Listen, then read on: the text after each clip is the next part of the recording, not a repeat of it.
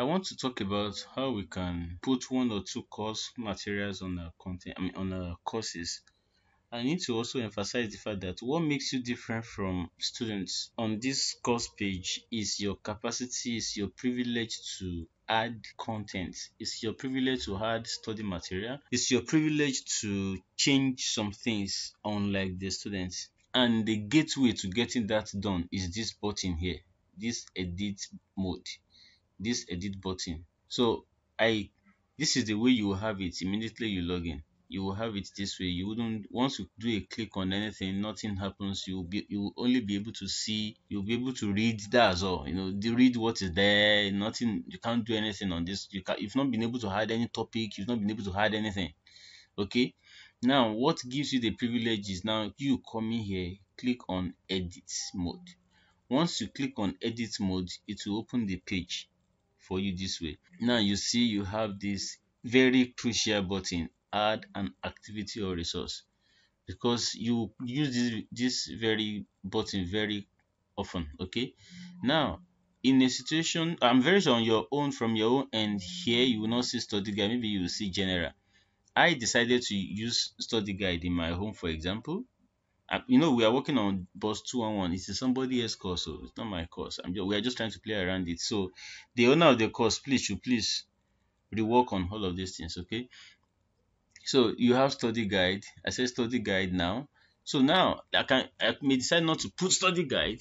I can use any other name, like the description is actually out there already. Students would have seen it. Then because every course was designed with description. If you want to walk around the description, like this course is this, you come under settings here. Once you come under settings, you will see the makeup of that course. You see the course is both 211 elements of this very icon. Please, this very write up, please don't touch it. Okay. Then you come here. If you intend to add one or two things in the description, this is where you're going to add it up. Click here and add. As per, I'm talking about description or course description. This is where you're going to add all of that. You want to change the picture, this is where you're going to change it, and all of that. So click expand, or once you click on expand, or if you are not a bit techy, please, you may have to leave all of this. We have some level of development done which should set you up for your course. But if you are the type that you still want to put one or two your hand on it, and you can still go about it. But the point is that anything you make of your course is left to you. Okay. Whichever way you design it is your own. Okay. Now let's come back to the course. What I intend to do now is, let me change this one back to general.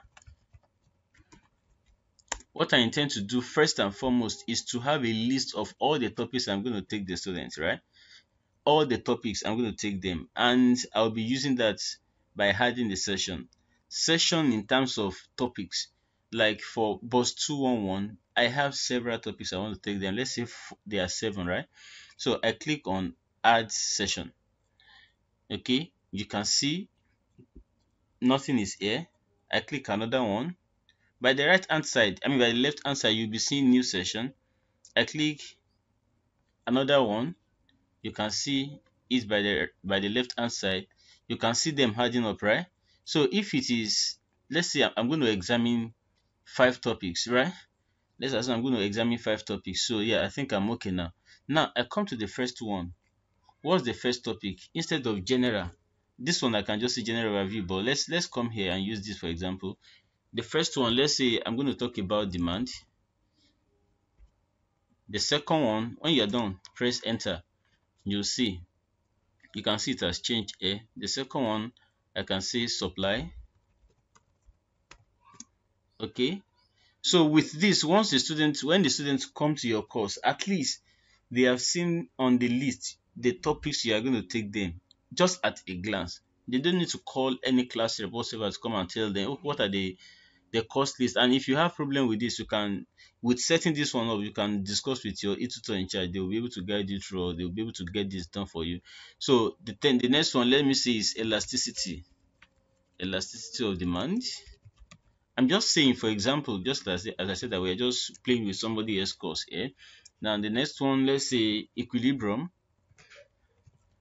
equilibrium, and all of that. So let me say these are the topics I want to take, right?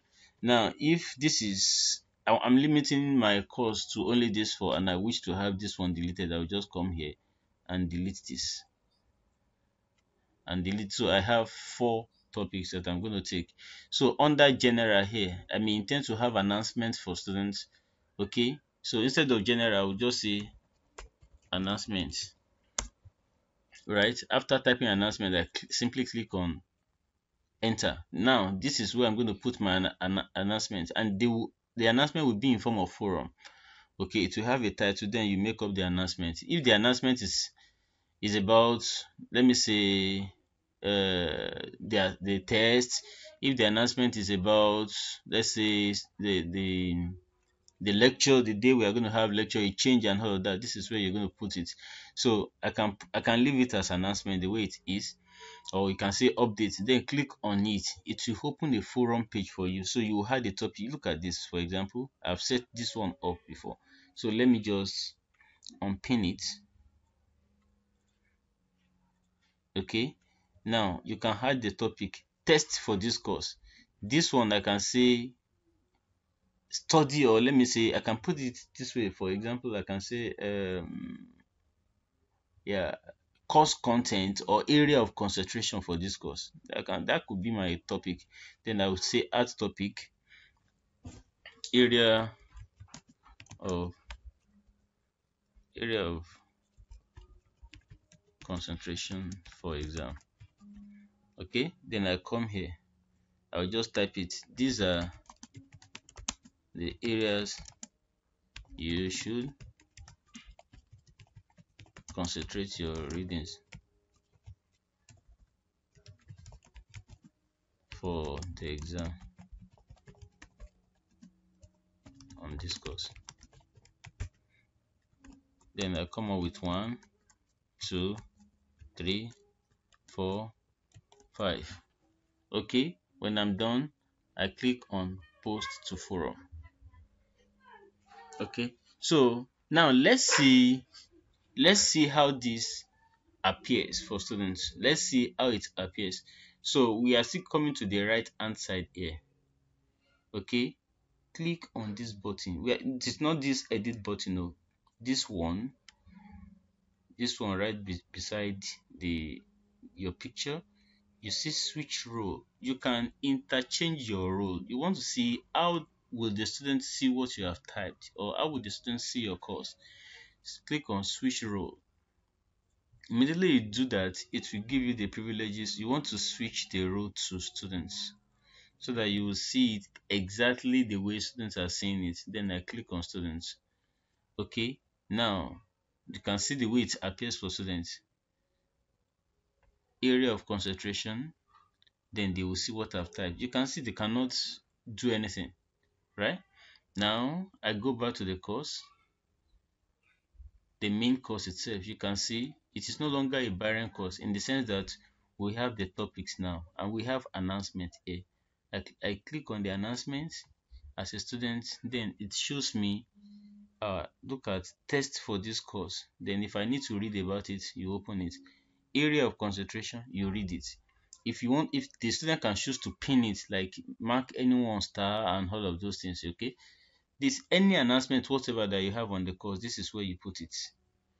We are going to have a chat session on the course. You put the announcement here. So you simply tell the student, go to your course, I have an announcement for you. You don't need to bother yourself. Every student will just go there. They see the course, they see the dates you put up the announcement, all of them will see it. And if they have reply to make, they also make a reply to the announcement. They give you feedback on the announcements right in there. Now back to the course here. I've put up the title. I mean the now let me go back. Let me go back to my privilege as a lecturer. You can see that edit button went off immediately I switched role to student. That shows you that for student they wouldn't see anything edit button. Now let me return to my normal role. Now you see my edit button has come back, but it is off. So I have to put it on again. Okay, I click on this so that I will have my privileges back. Right now I want to upload study material for this course. Okay, mind my words, study material for this course, not for this topic, not for this topic, not for this topic. You know, it is very possible for you to have material for specific topic. You understand? You may have material for demand, you may have material for supply and all of those things, right? Now, I want to upload material for this course. Okay, I'm not going to put the material under any of these demand, supply. I'm going to put it right on top here before labeling of those topics, before mentioning the topics. Okay, that you can put up a test, you can put activities on this topic, put activity on this topic, so, but we are uploading the course material that covers all the topics, so it has to be on top here. I click on add an activity. What I want to upload is a PDF document or Microsoft Word document. Whatever document that you want to upload, this is where you have them. You have an activity, you had an activity, you have the course material developed, maybe in PDF, you have it developed in Word and whatever you want to upload this. You're going to use this file. Okay, you use it very often, so you can just click on this star so that it will give you, it will be a straightforward access for you. So click on the file. Immediately you click on the file, then it opens up this page for you. Then you can just see reading material for this course. Okay, now when you're done with that, you can click on expander so that you will see all of the hidden buttons. Okay, now display description on the course page, you might choose to. Then you can put under description, click to download or read the study material for this course below, or let's leave it whichever way it appears. Okay, now this is where you're going to upload the material, this button here, this first one, or you just simply drag and drop. Okay, but I'm going to do hard. Okay, once you do that, then come to upload the file, choose the file. Please, if this becomes too technical for you, contact the tutor in charge of your department. Okay, now let me see, what sort of document do I want to upload? It's a PDF document. You definitely know where your own document is on your device, so you simply go there straight up. Okay, let me say this is mine. Okay, this is the document I want to upload. I upload the document. Okay, the document is there already if you look at it right here. Now, what is the performance like? How is it going to display? This is where you're going to determine it. I want to embed it. Embed in the sense that I want people to be reading it directly, or if I want them to download it, or I want I want it to open, or I want it to be a pop-up. Whichever way you want it. Okay, you decide it. You can play around it, use embed, see how it appears. That's the reason I showed us how you can switch your role, so that you will see how it plays out as a student, you see how it plays out as a lecturer. Okay, now let me say I'm going to use let me use embed. Okay, then show file size, you might choose to. Then the date, you might choose to. Course on page, certainly yes, course on page. Then when you're done, you come down. You don't need all this, when you're done, then you click save and return to course. You can use save and display if you so desire.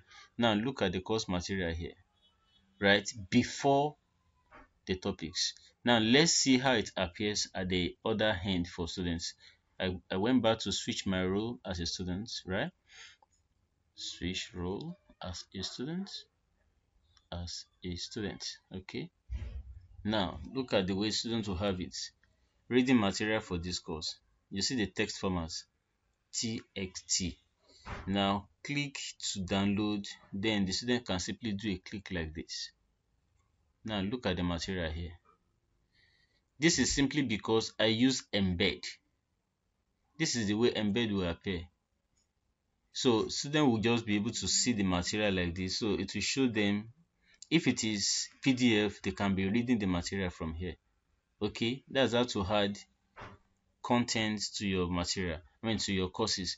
So in a situation where what you want to tell them, let me go back to my role as a lecturer.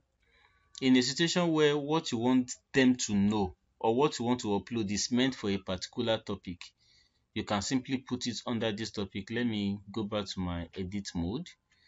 If you want it to be under any particular topic, you simply do all that we did here. You come here and do add an activity, then you click on file. Under all, you see file here, but just as I told us that we are going to play around this a whole lot, so I will advise you, once you get to this to this file, click on the star. So it will just create, just like from the pool of other resources, it will separate them, that these are the ones that you have started, they are the ones that you work very prominently with. You are also going to be using this quiz, you are also going to be using this text, you are going to be using this URL very prominently. You're going to be using page. You might be, you're going to use forum. You're going to be using book, choice, assignments. You might be using folder as well. So once you click on add an activity, you see it has given me those ones as I indicated as star. So I don't need to come here and start looking for it here again. Okay, they are already here. So what I want to do now is, I want them to listen to a particular video on this topic, demand. Okay, I'll just come here, click on URL. Okay, now first and foremost, I click on expand all, and I can just say listen to this video on this topic. Okay, what's the link going to be like? Okay, let's assume that I have the lecture video. I want to add it up. I want to upload the video so that students will have access to it. I simply go to the video, get the link first. So this is our YouTube channel. You can see we have a whole lot. You see 709 videos. And look at the number of people that are subscribers on the lecture video. These are the works that we have done before, which our students are exploring. Okay, let me pick. I'm just going to use this as an example. It will not relate, it won't be near any perfection, whatever. So let's assume that this is the lecture video that I want the student to have access to. Okay, all I need is this link, the link to the video. I simply copy it, then come back to boss 211 and paste the link. Paste the link. Next, virtual class will be to discuss concepts examined by the lecturers. A lecturer of this, of this video, okay. Then I will put display. Now, how do you want it? Put embed so that they will be able to see it. You might choose open to, you might choose pop-up. Okay, let me even choose pop-up. Okay, now it will tell you the frame. How do you want? You can leave it the way it is. Language, leave language and all that. Then you come down, click and do a click on save and return to course. You see, that one is under the demand because it was specifically meant for demand. In a situation where you mistakenly put what is not supposed to be here under it, you can simply do a drag. You can see it is moving it. In a situation where this thing is not actually meant for demand, it was actually meant for supply, simply bring it down to supply. You can see it has been moved, but we actually plan to have it under supply. It has come to supply. Okay, now let me see how it appears from the student end. I click on this switch role. Please, all this, if you have problem with them, you might not bother yourself. Just meet the tutor in charge of your department, then they can walk you through it. Now you can see what we have seen. What we did. We were able to add the course material, we were able to add the lecture video. Now let's see how it appears. You see the lecture video here. So the student would right here be able to listen to the lecture video. So if in a station we have, yeah, in a station where you have listened to one particular video and you found the video to be very relevant to any topic, you can bring it up here. One thing is that you may not have all the time coming here, but students have all the time because that is what they paid for, right? For any topic, you can imagine you have given so much through virtual class. You saw a video that is very relevant, you drop it here. You saw a material that is relevant, you drop it here. And the same thing you are going to do when you meet face to face. There is no way the student will fail. Okay, so that's how to explore the course page, how this. The next video I'll be talking about the assessment part of the learning management system. Thank you.